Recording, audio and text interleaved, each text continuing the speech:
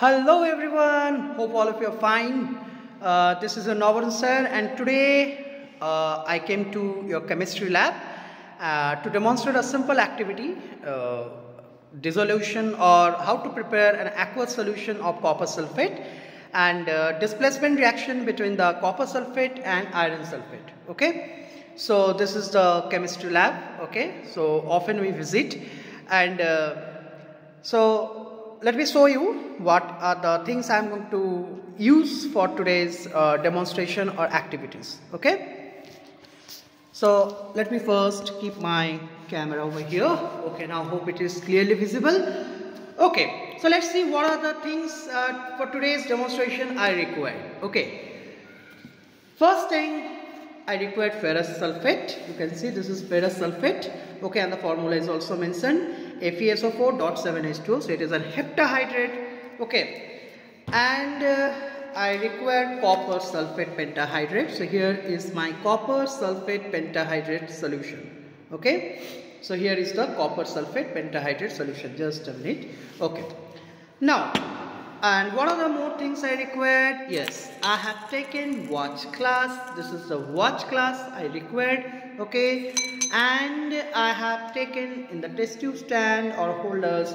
Okay, few test tubes I required, and a stirrer I have taken, a spatula I will be using. Okay, droppers, and this is the small beakers which I'll require.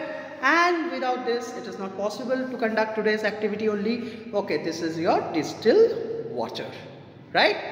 So let's see. Let's start with copper sulphate. Okay, how it's look like. Okay, let's see how copper sulphate looks like. Okay, so I am opening in front of you the cap of the container. Okay, so here is it. Yeah, can you see how copper sulphate? Okay, I am trying to bring the camera, okay, very close to it. See, this is the color of copper sulphate. Okay, you can see it is blue in color, right? It is blue in color. So what I am going to do is that I am going to take out little amount of copper sulphate. See, this is your copper sulphate. Let me keep this test tube aside. Okay, I'll take few more amount. Okay, so here I have taken copper sulphate, and you have seen it is a crystalline salt and a hydrated salt. So this is your copper sulphate hydrated. Okay, so how does it look like? See, this is how your copper sulphate looks like. Okay, so I'm going to show you with the camera. This is how your copper sulphates look like. Okay, so hope all of you have seen. Now, next what am I going to take? Yes, okay, this is a ferrous sulphate heptahydrate. Now, how ferrous sulphate look like? Let's see. Okay, so here again I'm going to open the container of the ferrous sulphate. Okay, so let's see how it look like. Okay, so here it is a crystalline salt, my dear students. So you can see the color. Little greenish appearance is there. Okay, so this is ferrous sulphate. Here we have Fe2+, that is ferrous. Okay, so I have taken little amount of ferrous sulphate salt in the watch glass. Okay, let me close this container. Okay, so here it is. So let me show you once again how the color looks like. Both, you see, can you see? This is your ferrous sulphate. Okay, how it looks like, and this is the copper sulphate. Okay, now we will be performing first thing which I will do is that I am going to prepare solution, aqueous solution of both of this salt. Okay, so what is the meaning of aqueous solution? Aqua means water, so I am going to add them in water and I am going to prepare their solution. Okay, so the first thing which I will do is that I will take a little amount of water. Okay, so I will be taking little amount of water, and then gradually I will take, see, I am adding ferrous sulphate. So here I am adding ferrous sulphate. which is blue in color. First let us see that whether it is soluble in water or not. Okay, still you can see it has not yet dissolved. So with the help of a stirrer, I will stir it and then I will check whether it is soluble or not. So here you can see that it has already started dissolving.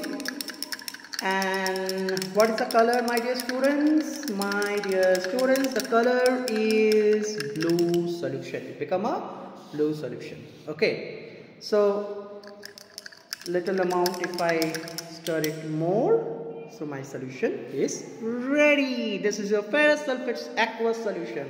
Yes, so what is the color you can see? Sorry, this is your copper sulphate aqueous solution. Okay, so what is the color you can see? Yes, it is blue in color. Okay, so what is the formula? CuSO4, copper sulphate we are using here. Okay, pentahydrate. Okay, now what about another, that is ferrous sulphate. So again I will take water, distilled water obviously, and then I am to add, see I am adding ferrous sulphate. This is iron sulphate. You can see I am adding iron sulphate. So let me add few more and I will check that whether it is soluble or not. The first thing I have to check the solubility. So I think it's enough. Now with the help of a stirrer again. Okay, see I have taken another stirrer and then I am going to stir it to make a solution of it, and we will see what happens when I am going to add. Whether something happens or not, that also we will find out. Let's wait and watch. Okay, so here I have prepared, see the color, it's appear little greenish, isn't it? Because of this Fe2 plus ion. So Fe2 plus ion has greenish appearance, so that is why you see the color. Okay, so here my both the solutions are ready. Okay, so this is your copper sulphate and this is your iron sulphate or ferrous sulphate. Okay, so let's see what happens. Okay, if I start adding one after the another, I mean if I add both of them, then what happens? Okay, so for that, in the first test tube, this is one test tube, you can see empty test tube. Okay, so I am be taking little amount of, this is your, identify the with the color. Yes, guess what it is? Yes, it is copper sulphate. So I have taken copper sulphate. So let me add little amount of copper sulphate. Okay, so here I am adding it, and then what I will do is that what I will do is that I will try to keep it in the test tube stand. Okay, so I have kept it. I'll show you, just wait. Then I'm going to add few amount of, this is your ferrous sulphate. So I have added ferrous sulphate also here. So what is the color? You can see it is greenish appearance. It is greenish in color. So here my both the test tubes are ready. Yes, so one is FeSO4, another, sorry, this is your FeSO4. You can see I'm touching. This is your FeSO4 and this is your CuSO4 aqueous solution. Okay, so I made an aqueous solution of it and I made an aqueous solution of it. Aqua mean water. Okay, now let's see what happens if I add, now I am taking this test tube. What is there, my dear students? Can you identify? Can you guess? Yes, this is copper sulphate solution. Okay, what will happen if I add, say, again I have taken what? Iron sulphate or ferrous sulphate, and I have started reacting. See, I am adding it. Okay, I am adding it by the side of the test tube. Let's see what happened. Oh, see the color is changing, my dear students. You can see the color is changing. Yes, so the color is changing. So gradually the blue color is disappearing. So I left it like this, and let's see what happened. Now I'm going to stir it. You just see, notice what happened. Gradually that blue color disappeared. This was the color of the copper sulfate. You can see compared, okay, with the original solution. So this is the original solution of copper sulfate which I have taken, and look what happened when I added iron sulfate solution. Did you understand what happened? Actually, iron is more reactive than copper. Okay, in the activity series or in the reactivity series, you will find that iron is above, okay, far above the copper. So which means iron, Fe, is more reactive. Now what happened when I added this iron sulfate which have iron in copper sulfate? Obviously it displaces that copper from the solution and it takes place. Okay, it displaces copper from the solution. Okay, and here what did you notice? That the color changes to greenish, which means here copper is displaced by the iron.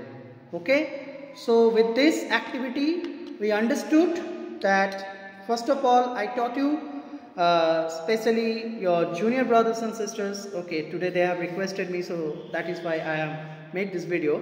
Okay, of class 6 and 6 students especially. Okay, so you understood how to prepare aqueous solution of copper sulfate? Yes? Okay, and for class 8 and 9 students, okay, also for class 10 students as well, okay, you understood that how the displacement reaction take place. So this video is all for you. Okay, so today I hope this video was helpful for you. Okay, thank you for watching. Okay, so stay healthy, stay safe, and have fun and learn. Okay, so bye bye.